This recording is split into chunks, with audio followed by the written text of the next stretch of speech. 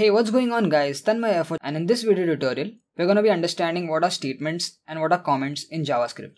So this is going to be a very quick short video because this topic is not that big, but definitely it is under our curriculum and we'll just quickly go ahead in the programming part directly. So in the previous video, we ran our first program, that is the Hello World program, and if you have missed that video, you can check it out. So as you can see on the screen on the right hand side, we have our Visual Studio Code running, and this is our bare bones structure of the HTML document. And here you can see in the script tag, we have embedded our first line of JavaScript. So this was something that we did in the previous video as well. So coming to our topic of statements. Now in general, whenever you're using any kind of programming language, essentially what you're doing is you're giving some instructions to the computer to perform certain tasks and perform certain activities for you, right? So this is something which is common among all programming languages. So now these statements are pretty much what is known as instructions to the computer. So if you come to this JavaScript code written over here, this document.write and inside this opening and closing round brackets, whatever we have typed, is basically an instruction to the browser to execute this code and to print out hello world on the screen, right? So this is exactly an instruction for the browser. So yes, this is a JavaScript statement. So again, statements are instructions to the computer or to the system to perform certain activities. Now we can have many statements in one single program. Obviously, we're not going to write only one line of code. So we're going to be performing multiple activities. So you can have multiple statements. And the way we separate statements is by using a semicolon. So you can see over here, this semicolon separates this statement. And let me just copy this entire line and hit enter and again paste it. So now we have two different statements which are separated by semicolon. So I'm going to say h2 tag over here. So let's print out h2 tag, and inside this we'll say telescope earnings. Just save this and refresh this, and there you go. You can see now two things are printed. So we have one h1 tag being printed which has hello world, and other one is telescope learning.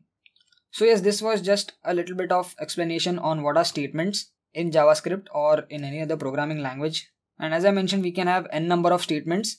They just need to be separated by semicolon, and you can have statements on one single line as well. So if I paste one more line over here, you can see this is completely valid. If I save this and run this, we'll have three outputs. If I take this on the next line, it will be considered the same, just that it has to be separated by semicolon. Now we can have multiple things in statements. We can have variables, we can have function calls, we can have something running in the background or doing some other task and whatnot. You can have something that is performing some animations and so on and so forth. Of course, we haven't discussed variables, data types, functions, and we'll be covering that in further videos. So that's why I have not included anything over here. But yes, you get the point, right? Anything that is performing certain task is a statement in JavaScript. Now coming to the comments. So comment is a line in programming in JavaScript or in any programming that does not have any effect on the program.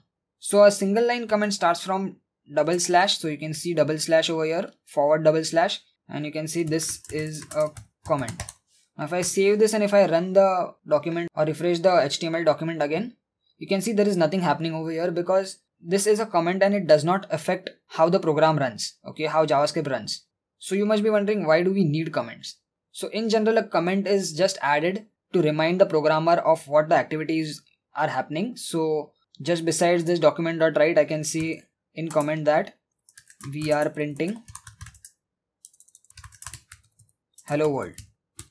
So this is just a note for the programmer so that he remembers what he is doing in the program. Now this is irrelevant when you are typing very small code. Let's say you are writing 10 lines of code and after 20 days you come back and again read through that, you'll easily understand. But in real world scenarios, when you're writing like 100 lines of code, 200 lines of code, or even more than that, in that case, if you write a 500 line of code and come back 20 days and again go through that code, you'll be like, oh my god, what is this, right? So you'll be confused.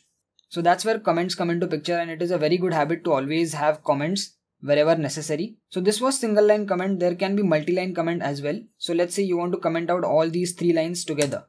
So you start off with forward slash and you say star, and then to end the multi-line comment, you again say star and forward slash. So anything inside this is going to be a multi-line comment, okay? So if I cut this and paste it over here, anything in this space is going to be a multi-line comment, okay? You can have anything over here. You can type anything. And this is all a multi-line comment and it will not affect your program. So that's it for this video, guys. In the next video, we'll cover some more JavaScript syntax concepts and practical aspect of JavaScript. Thanks for watching. See you guys in the next video. Peace.